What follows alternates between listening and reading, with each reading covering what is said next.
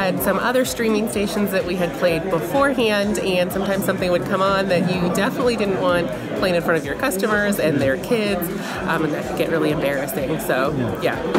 So we wanted old time songs. I've asked several people if they liked our radio station, and they said, you know what, I found myself singing along to every single song because it was the old time radio. You know, we had lots of Elvis, and then we'd have the Eagles, and it would just be, you know, some classic rock and just a nice mix of the different genres. Yes, that's very much one of the things that we were worried about, and Neptune did a good job in making sure that everything was good to go and approved by everyone.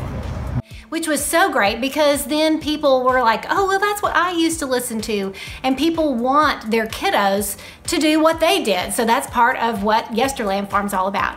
Absolutely. On our farm, we stress family friendly, and we could trust Neptune Radio to make sure that we were getting that type of music.